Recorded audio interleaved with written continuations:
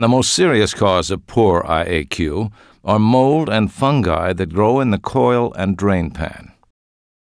Poor IAQ costs U.S. business $70 billion per year.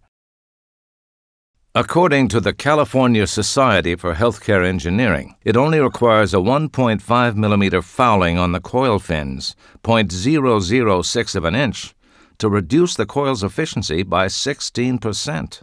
When particulates pass through the primary filters and settle on the coil, we should expect the condensate that is produced when the warm air meets the cold coil to wash the particulates down into the drain pan, as easily as one washes mud off a car.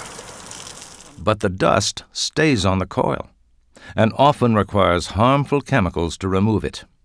We now know that as soon as the condensate is produced, mold and biofilm start growing. Mold takes 4 to 6 hours to double, so it can easily multiply into 1 billion organisms in 12 days.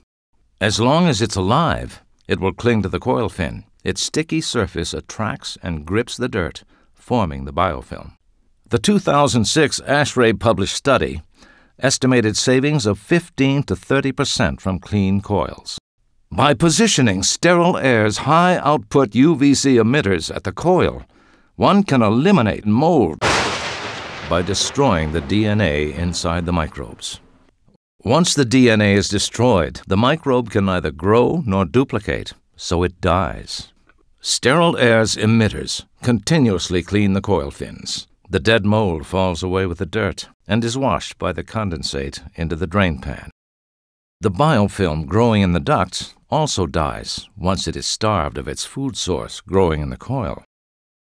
Take the next step and achieve real and proven sustainability, lower costs, and increase your profits. Most importantly, deliver great IAQ. Call your local Steril Aire distributor or contact us via phone, email, or the web.